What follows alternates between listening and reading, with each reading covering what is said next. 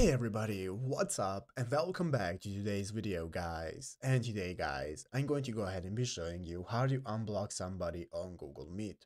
This is a very simple thing to do guys, so make sure to watch this quick and easy video till the very end and follow my steps correctly so you can make sure this works the same for you and you can do this yourself.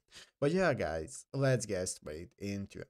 So guys, the first thing you want to do is go ahead and open up the official Google Meet website right here at meet.google.com. But guys, to be able to unblock somebody, this is only going to work on your mobile phone, because only on your mobile phone can you see your blocked users and can you block users. So you need to go ahead and open up the application or open up the official website, and after logging into your Google account on your mobile phone, you'll be greeted by the main page where you can get started with creating a new meeting or joining a meeting using a code or a link. So guys, what do we have to do now if we are on our mobile phone and we want to unblock somebody? Basically, just go ahead and find the settings icon right here in the application. So go ahead and find the settings icon and click on settings. After clicking on settings, let's go ahead and either allow microphone or continue without, doesn't matter. And after opening it up now in the settings at the left side of the screen, you'll be able to find general settings, and one of the settings is going to be your call settings. So within call settings, you'll be able to find an option that's going to enable it for you to see everybody you have blocked, and in that list you will be able to find everybody you want to unblock. So just go ahead and click on the person you want to unblock and select the unblock option, and then you'll be able to continue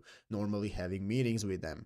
But yeah guys, basically that's how to do it, and you can only do it on your mobile phone. So I hope this video was helpful. If it was, make sure to leave a like, subscribe to the channel. So yeah guys, thanks for watching, take care, and bye.